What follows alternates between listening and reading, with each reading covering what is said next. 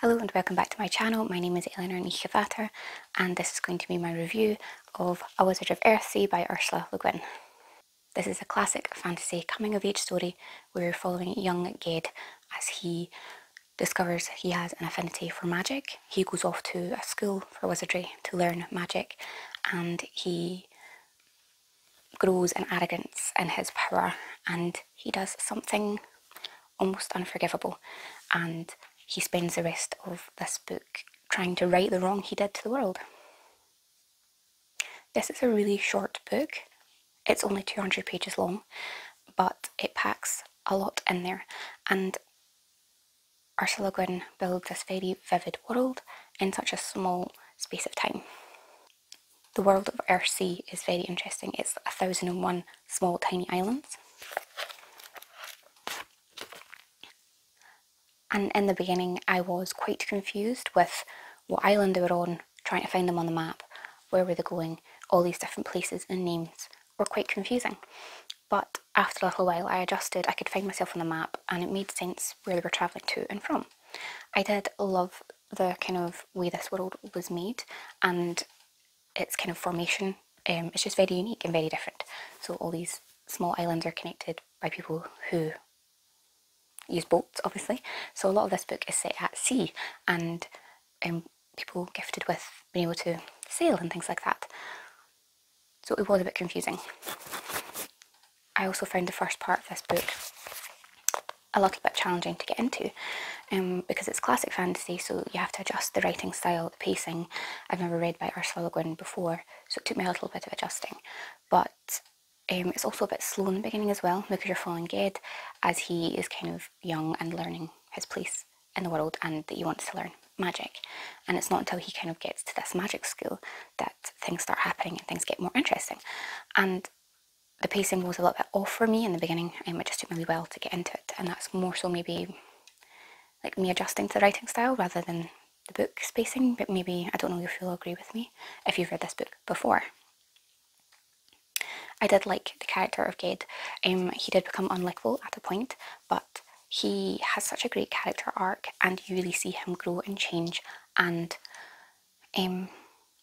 learn from his mistakes, and I think that's really important that he's learned from his mistakes. Not everyone's perfect, but he does adapt and change, and I like the interpersonal relationships in here. Guin has a fantastic relationship with his master,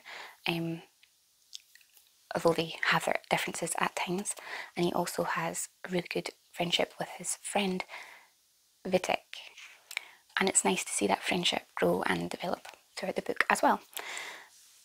I do wish some things were developed more and in more detail. This book was written in 1968, so you can only expect so much. And overall, I did really love the story, although there is a plot and they are doing things. It is much more character-driven story, and it's much more about good and evil, right and wrong, rather than the big bad, even though there is a big bad in this book.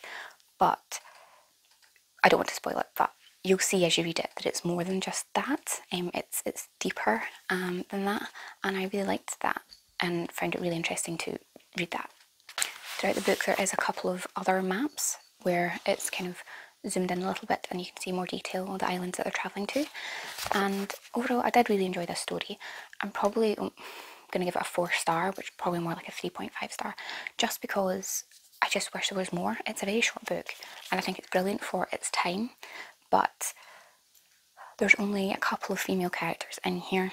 They're not very well developed, and it's a bit of a pity just because, you know, Ursula Guin is a woman and it would be nice to have more female characters, but I can understand at that time that's not what people were interested in reading and you needed to appeal to that market, and I can understand, but it is still a bit of a pity. But for it being a classic fantasy, I think this is really, really good, and I'm definitely interested in finishing the series. I do also wish there was a bit more detail given to some of the places they visit, because they're kind of island hopping on their adventures and doing things. They pop in a little island and you get like a page of like information about this place, what the people are like. It's quite info dumpy in that first page, and then they're there for a short time and then they move on. They're kind of island hopping, and because it's such a short book, I feel like that was kind of rushed slightly. But that again is just a very small thing that didn't bother me over much. Once I got into the main plot of the story, I really enjoyed it. So let me know if you've read A Wizard of Earthsea, or if you've got any interest in reading any book by Ursula Guin, I'd love to have a chat with you in the comments. Please be sure to like the video, comment and subscribe if you aren't already, and I'll see you in the next video. Bye.